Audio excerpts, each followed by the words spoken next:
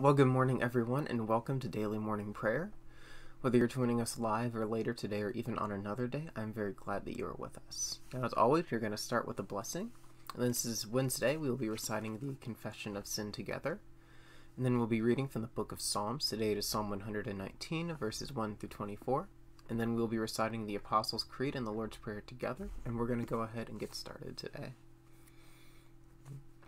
Glory to you, Lord God of our fathers. You are worthy of praise. Glory to you.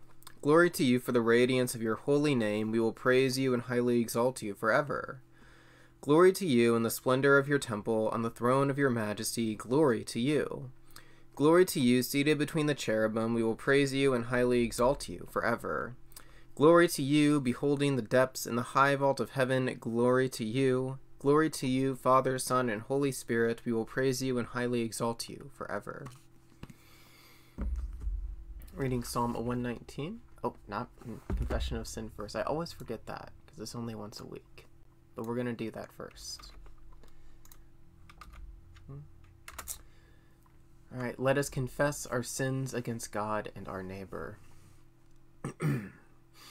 Most merciful God, we confess that we have sinned against you in thought, word, and deed, by what we have done and by what we have left undone. We have not loved you with our whole heart. We have not loved our neighbor as ourselves. We are truly sorry and we humbly repent. For the sake of your Son, Jesus Christ, have mercy on us and forgive us, that we may delight in your will and walk in your ways to the glory of your name. Amen. God, have mercy on us, forgive us all our sins through our Lord Jesus Christ, strengthen us in all goodness, and by the power of the Holy Spirit to keep us in eternal life. Amen. Alright, now reading Psalm 119, starting in verse 1. Those whose way is blameless, who walk in the Lord's instruction, are truly happy. Those who guard God's laws are truly happy. They seek God with all their hearts. They don't even do anything wrong. They walk in God's ways. God, you have ordered that your decrees should be kept most carefully. How I wish my ways were strong when it comes to keeping your statutes. Then I wouldn't be ashamed when I examine all your commandments. I will give thanks to you with a heart that does right as I learn your righteous rules. I will keep your statutes. Please don't leave me all alone. How can young people keep their past pure? By guarding them according to what you've said. I have sought you with all my heart. Don't let me stray from any of your commandments. I keep your word close in my heart so that I won't sin against you. You, Lord, are to be blessed. Teach me your statutes. I will declare out loud all the rules you have spoken. I rejoice in the content of your laws as if I were rejoicing over great wealth. I will think about your precepts and examine all your paths. I will delight in your statutes. I will not forget what you have said. Be good to your servant so I can go on living and keeping your word. Open my eyes so I can examine the wonders of your instruction. I'm an immigrant in the land. Don't hide your commandments from me. I'm worn out by longing every minute for your rules. You rebuke the arrogant, accursed people who stray from your commandments.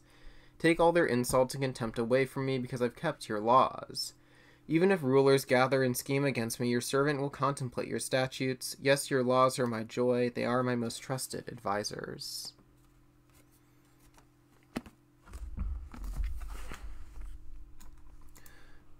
And now I'll be putting the Apostles' Creed in the comments so we can recite it together.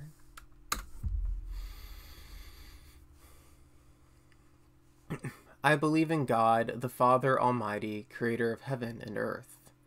I believe in Jesus Christ, his only Son, our Lord. He was conceived by the power of the Holy Spirit and born of the Virgin Mary. He suffered under Pontius Pilate, was crucified, died, and was buried. He descended to the dead.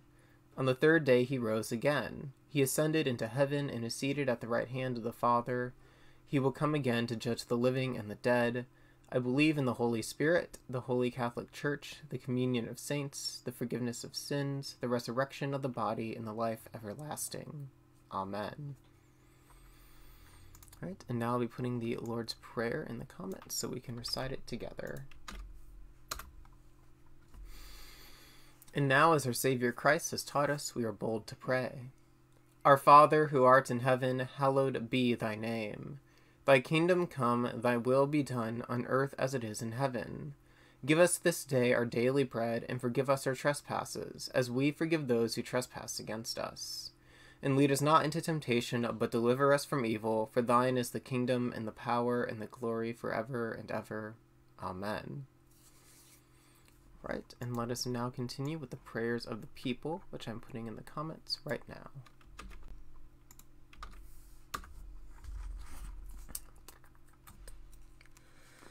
Almighty God, you have given us grace at this time with one accord to make our common supplication to you.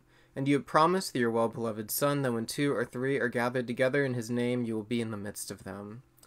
Fulfill now, O Lord, our desires and petitions as may be best for us, granting us in this world knowledge of your truth, and in the age to come, life everlasting. As always, the refrain, the part of the prayer that we all say together, is in all caps so that you can distinguish it.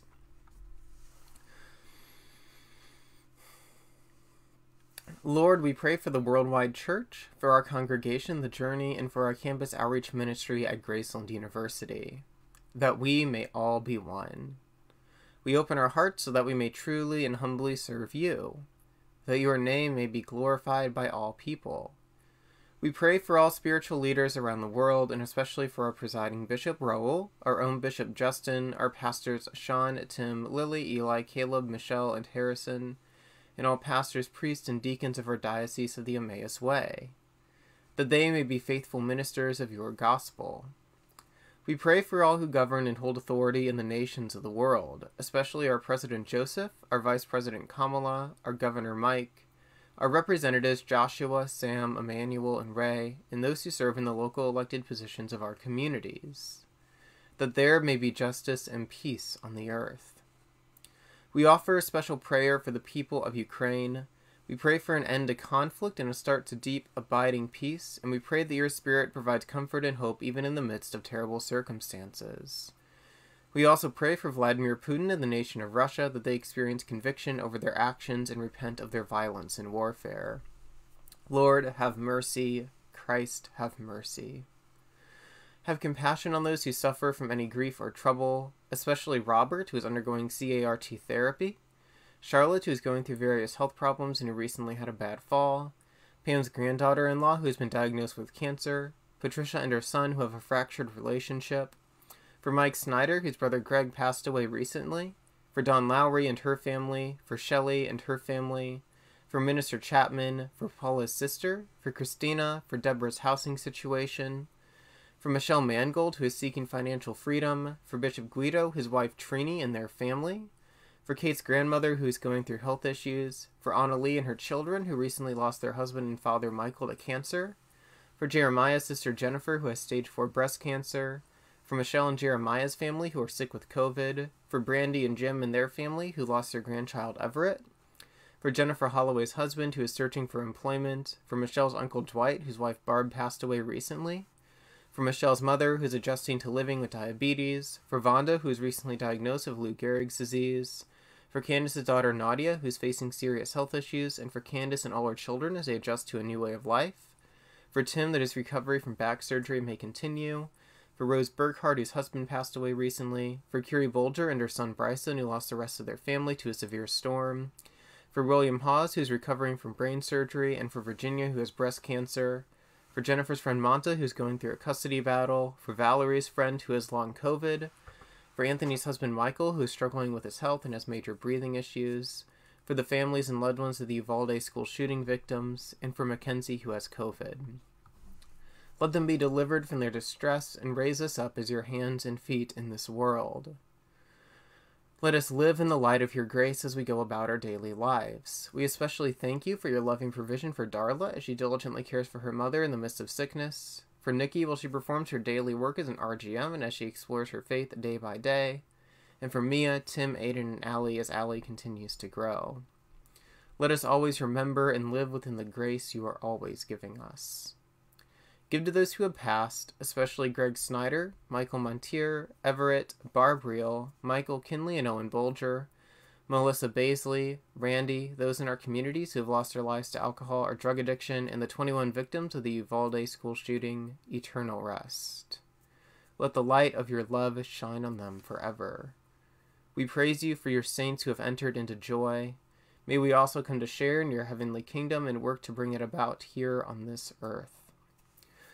Lord God, almighty and everlasting Father, you have brought us in safety to this new day. Preserve us with your mighty power, that we may not fall into sin, nor be overcome by troubles, and in all we do direct us to the fulfilling of your purpose, through Jesus Christ our Lord. Amen. All right, and that concludes Daily Morning Prayer for today. As always, I'm putting rethinkfaith.org/prayer into the comments, where you can go to submit your own prayer request. And as always, I would ask that you specify if your prayer request is public or private. The public ones will appear here. The private ones will only share with the leadership team. But either way, you'll have people praying for you. And then also please send us updates so that we can keep praying for you in whatever way is best for you. And that's all I have for today. So to anyone who has been here, thank you so much for being here. And I hope you have a lovely rest of your day. And I will see you tomorrow at 8 a.m. for Daily Morning Prayer.